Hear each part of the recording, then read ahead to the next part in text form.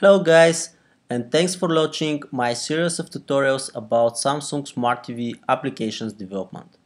My name is Konstantin and I am part of the tvappsdevelopment.com team. The first tutorial is focused on setting up the development environment.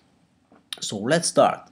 First, you need to download and install the Samsung Smart TV SDK. You can download it for free from the Samsung Smart TV Apps Developer Forum. Just go to samsungdforum.com and navigate to SDK and then SDK download. But first you need to create an account and login. If you already have registered, just log in. Since I'm already logged in, I can go directly.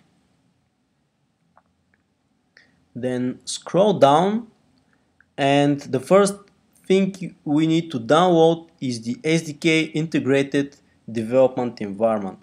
Depends on your operating system, select one of the items. For macOS, I'll select this one. The second thing you need to download is the SDK Emulator image for VirtualBox.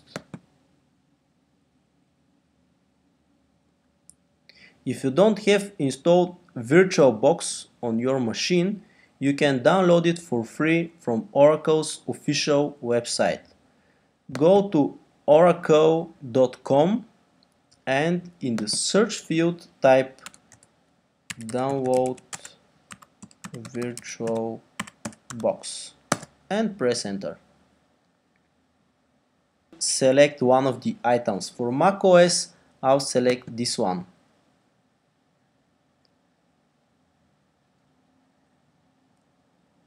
You also need to ensure that you have installed Java Runtime Environment 1.7 or higher.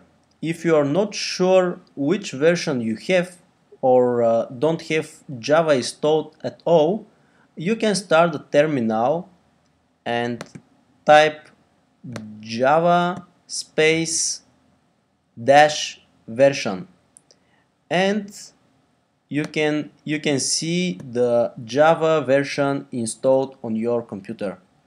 If you don't have Java Runtime Environment version 1.7 or higher, you can download it for free again from the Oracle's official website. Just go back and type download Java. You need Java Standard Edition and not the Enterprise Edition, so select the second result. Then choose to download the Java Development Kit.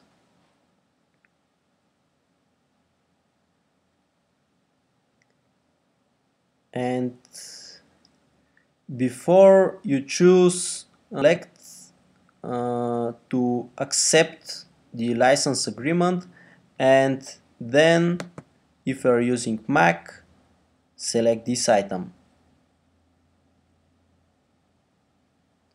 That's all you need to download to start developing applications for Samsung Smart TVs, and this is the end of these tutorials. We will see you in the next one. You can also find more video tutorials on tvappsdevelopment.com. Thanks for watching.